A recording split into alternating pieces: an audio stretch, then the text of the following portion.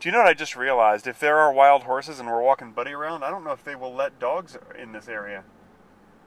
Excuse me, our dog likes to attack other animals. Is that okay with you guys? All day parking, we don't have time for that. Okay, look where we are now. I guess that's why they call it Red Rock. Because the rocks are, what's the color I'm looking for? What's the word? So here we are in beautiful Red Rock Canyon, and I must say this place is absolutely gorgeous. Except, have you noticed that this entire place smells like ass? It totally smells like ass. It smells like rank ass. Which kind of smells like dead things. Yeah, and I mean, but seriously, we're not even joking. But there's a reason. There's a reason why it smells like dead rank ass here. Because our dog's asshole just leaked on our car seat. It's true. When you're a kid and you have a dog, nobody tells you, like, oh, by the way, you should squeeze your dog's anal sacs, like, you know, once a month so that they don't leak a horrible ass smell all over the interior of your car. But then when you're an adult, people start telling you this, and you're like, what? I never heard of that before. It's because your mom, why would your mom ever tell you, oh, you know what we have to do to the dog today? They just do it.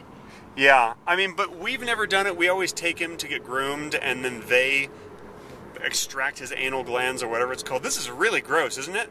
Well, apparently, I don't know how often you're supposed to do it. I think it's like once every 3 months or something, isn't it? No, I think once it's a month? probably like once a month. All right, because it's been a few months.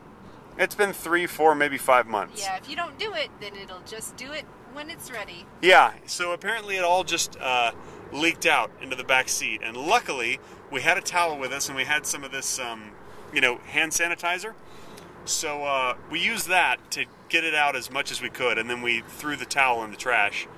But still, it's not as bad as it was, but it smells like ass. Totally smells like ass. Well, it sure is pretty. That boy loves rock climbing. You like it, buddy? Look at that. Yeah. Good boy. Oh, man. We need more of this. We need more of the beauty of nature. What do you think, sweetie? Well, that's why I brought you here. Happy post-Christmas, everybody. It's the beauty of nature. Happy early New Year.